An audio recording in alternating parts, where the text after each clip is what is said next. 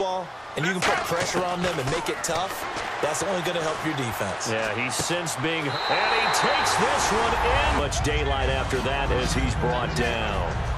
It's funny, throughout the time that we've been together, when we talk with running backs about the ability to catch the ball, their eyes light up when they talk about open field and having one-on-one matchups, don't they? Yeah, they do. And that's the reason why. What we just saw, shedding those tackles, and that's what they're used to doing. It is, and it starts at the beginning of the play. One-on-one matchup if someone's trying to cover them, but they also like those one-on-ones downfield after the catch when they're running with the ball. They think they're going to win those too. He's back to throw. His pass caught at the 4. And he's able to get it down to the 2-yard line. A 5-yard gain, and now they're set up 1st and goal. When you execute a drag or a crossing route really well and give them a chance to let it develop a little bit, you can gain some significant yardage. He takes it across for the touchdown, and they've taken the lead late in the final minute of the 4th. Wow. Wow.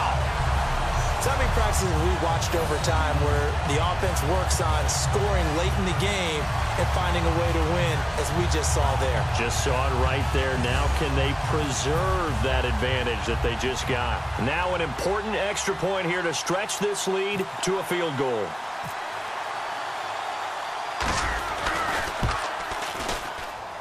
He's got it, and this is indeed up to a 3-point lead.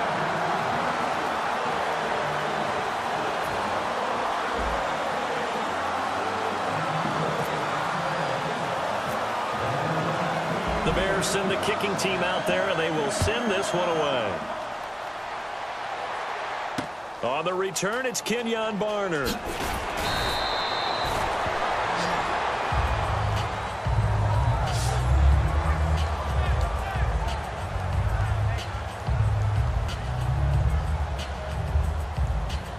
Here's the Philadelphia offensive unit now as they head out to take over possession. So you're right there, but obviously the clock is not your friend. How do you handle this situation? You're thinking 2 plays.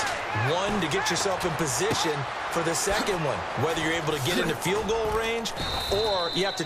Now whistles come in. We're going to get a timeout here by the offense. It's just their first. They've got 2 more to use here in the final stages.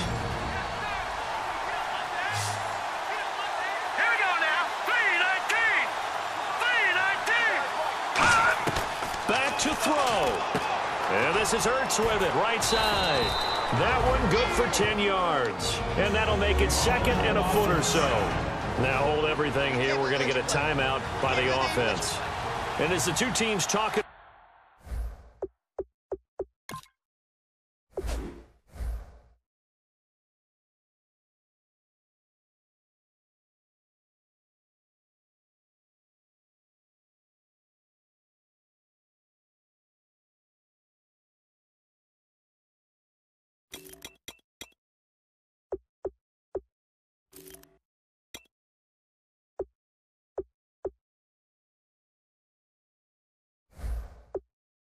On their respective sidelines, we take a break.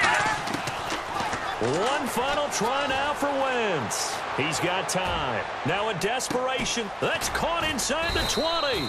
And he takes this thing down deep into Chicago territory. Well, going into the final play of this game, they knew that they needed some type of a miracle there at the very end, but they couldn't get it done. However, we were treated to really a spectacular affair. Even though they didn't finish it off, you're exactly right. They took us down to the last play. We're still, you were wondering, could it happen? Possibly, even though we both knew it was a long shot. So for Chicago, it's a win here in their home opener as they move to 2-0. And they'll hit the road next week to take on the Dallas Cowboys. Meanwhile, for the Eagles, they'll fall to 1-1. And they'll look to get back on the beam next week as they host the Pittsburgh Steelers.